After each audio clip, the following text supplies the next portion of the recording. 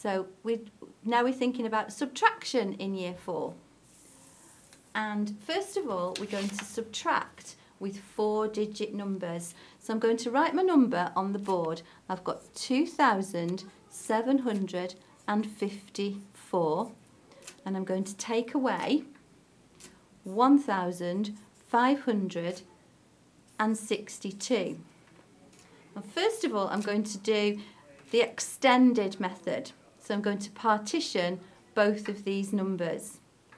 So 2,754, when we partition it, is 2,754.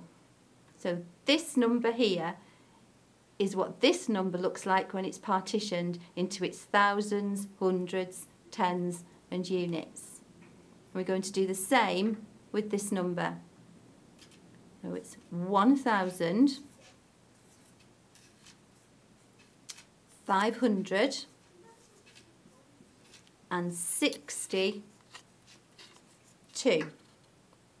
So that's what this number looks like when it's partitioned into its thousands, hundreds, tens and units.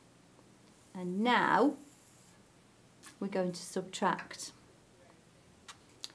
So 4 take away 2 is 2.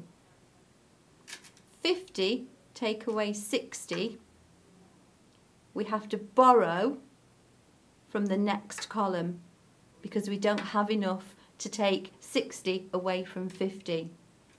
So we're going to borrow 100. So 700 will become 600. And then we're going to bring the 100 over into this column.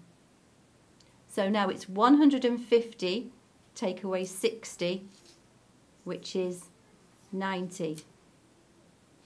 Then 600 take away 500 is 100. And 2000 take away 1000 is 1000. So now I'm going to put this number back together again. So we have 1,192. So 2,754 take away 1,562 is 1,192.